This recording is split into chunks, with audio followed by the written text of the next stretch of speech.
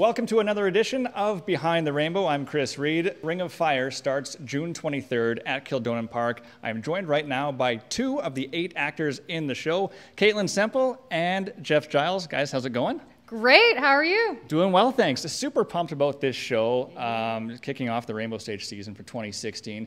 And this show is kind of different and unique in that you all play instruments. And Kaitlyn, I'll ask you, how many instruments do you play in the show? I think I may be up to 9. Wow. I already played the bass before coming here and a little bit of mandolin, so I'm playing those 2 instruments in the show. But I come from a musical family, and so I actually stole instruments from my parents' house to come and do this show. Borrowed. Sure, yeah. They know I have them. Borrowed on long-term loan. Yeah, but my brother bought a lap steel guitar last year, and so I've acquired that, and it's really fun, that slide kind of thing. My sister is learning the banjo, so I snagged that, and I'm playing that in the show. Washboard. Yeah, Giles, our amazing bass player, brought these washboards, so I'm playing the washboard.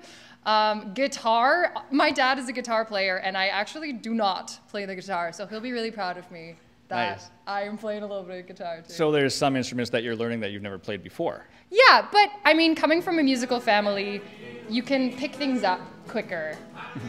So it's all stringed instruments. I would not take up a bowed instrument like fiddle. We actually have 3 incredible fiddle players in our show that will have these killer awesome solos.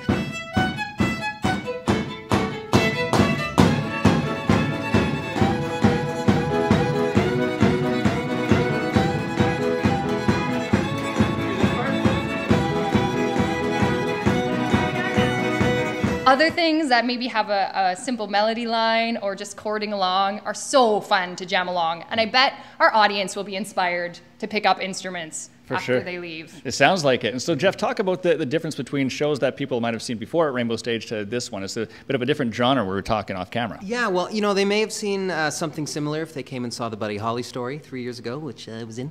And it's this whole kind of new subgenre of theater that's been, I think it's really been getting more and more popular over the last 15 years or so, where it's a musical or it's a dramatic theater piece where the actors are playing live music on stage. And it really is a completely different energy than those other 2 sort of genres, like a dramatic theater piece and a musical theater piece.